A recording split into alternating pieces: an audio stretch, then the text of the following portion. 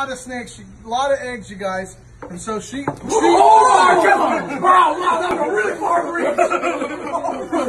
So like I said, this was close enough. So I do this for a purpose, and the purpose is real simple.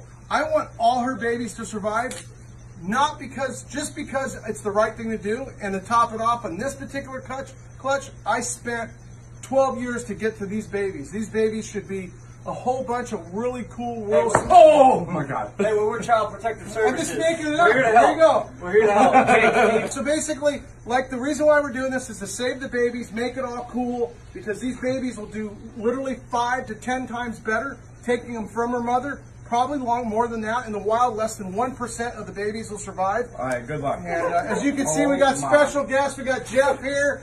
We got David here. Go ahead, everybody.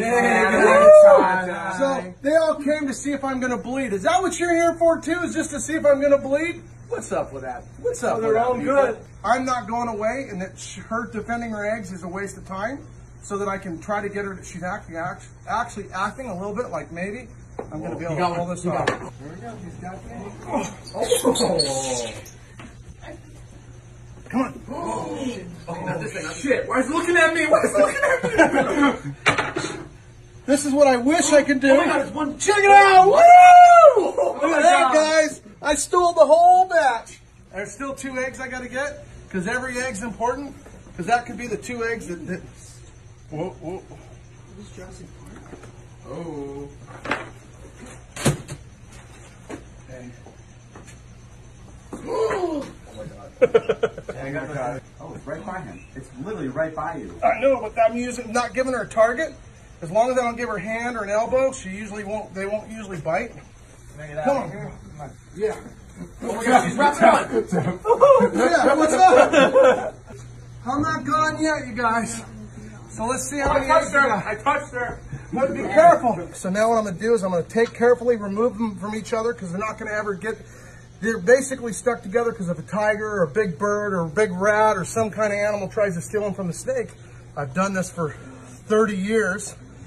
My first clutch of eggs was 32 years ago, almost exactly. Now the question I have is, so how many eggs, you guys? Like 20. 20? 27. 27? How many you guys think? We got 5 minutes to find out how many eggs we got. They literally rubbery, because what ends up happening is this snake, I have to keep the same direction, which is like that. This snake is going to absorb water through this perlite for 84 days straight, drinking basically. Oh, look at that. There's an infertile.